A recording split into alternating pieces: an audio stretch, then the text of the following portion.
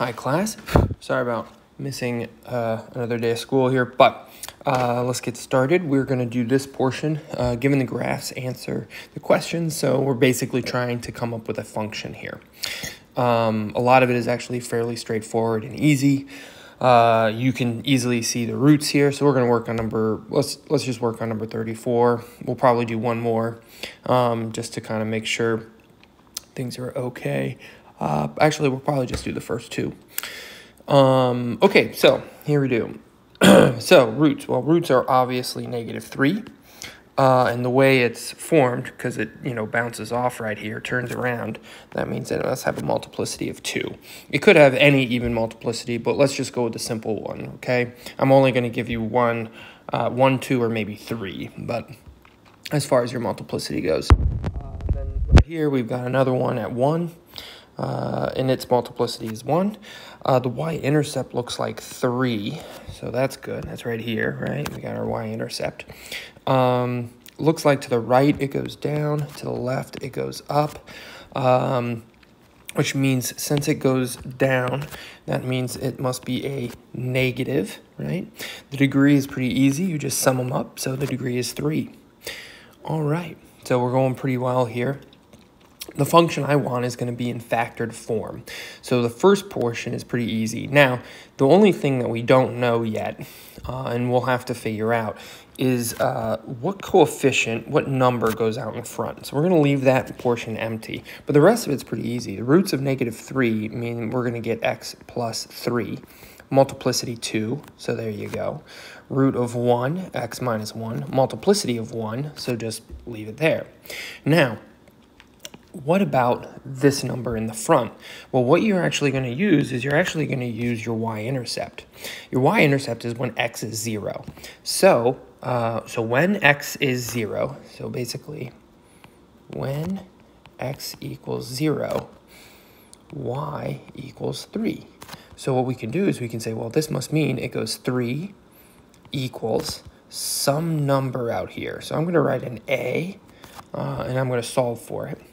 But then everything else, the x's are zeros. So I'm going to say 0 plus 3 squared, 0 minus 1. What does that mean? Well, we get 3 equals a. Looks like that's going to be 9 times, -1, like that. That's -9. And so 3 equals a times -9. How do I get rid of the -9? I simply divide by -9. That cancels out over here, and I get a -1/3 equaling a. So now I know, and I'm done. So that's it. That's pretty much easy as that. We'll do one more together, though. Okay, so let's... All right. Well, I don't know why I did that. Anyway. Let's take a look at this. So hopefully you can see the roots. Roots are -3, 0, 2. So -3, multiplicity 1, 0, multiplicity 2, and 2, multiplicity 1. This looks like a. To the right it goes up, to the left it goes up. The degree must be 4. This is a positive, right? And the y-intercept is 0. Because the y-intercept is 0, basically there's not finding the thing out in front. The only thing, we can't really find it. I'll show you in a second here, but let's leave a space anyway. So again, leave this space here. But then do everything else. Root of -3. Okay, x plus 3, multiplicity 1. Then we have an x to the 0. Oh, actually, you know what? This is going to be a little weird. I just like putting x to the 0, or sorry, 0 being a root. I like just putting x out in front, and that's squared. Okay, so that's the root of 0. So if you have a root of 0, it's just a normal x. I like putting it out in front.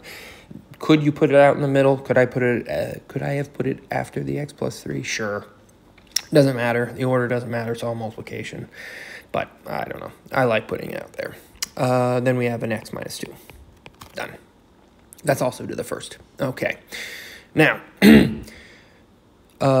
should anything go out in front? Well, the thing is since the y-intercept is 0, when I plug in 0 for the y, and I set everything else equal to 0, since we have this, it's 0 times 3, right? We got our a out in front, maybe. 0 times 3 times -2. Well, 0 times anything is 0, so we can't really figure out what a is. The only really thing that we need to make sure is we need to make sure that our function is, in fact, positive. And the way we have it written right now, it is, because we just have a positive number here, right? You don't actually have to put the plus there, but it's an understood +1. Positive 1, I should say. It's an understood +1, so we're good. We do not need to make sure that this thing is negative. So we're good. If this was a negative polynomial, right here, I would just have to do that, right? Make it a -x². But it's not. It's positive, right? It's positive because the right goes up. Done. Okay, so we're going to leave it like this, and we are done. I'd like you to finish this one off, okay? Finish all 6 off for me today. Should be relatively easy. There's only one, let's see, everything has a multiplicity of 1 or 2, except for this right here. Check that out. That obviously is a multiplicity of, think about it, 3. So that right there is going to have it's a saddle point, right? This thing right here is the saddle point. Saddle points are odd multiplicities. We're just going to go 1, 2, or 3. This one's going to be the 3. In fact, that's the only 3 on this work. So, and then you're done. I'm not giving you a ton of work here, so I do very much so expect it to be completed. Please finish this up by tomorrow, and take your time to, maybe catch up on anything else that you haven't done up until this point. So you've got some work to do if you've fallen behind.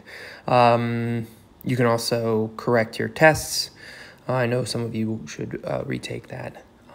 So anyway, I will see you tomorrow. Thanks.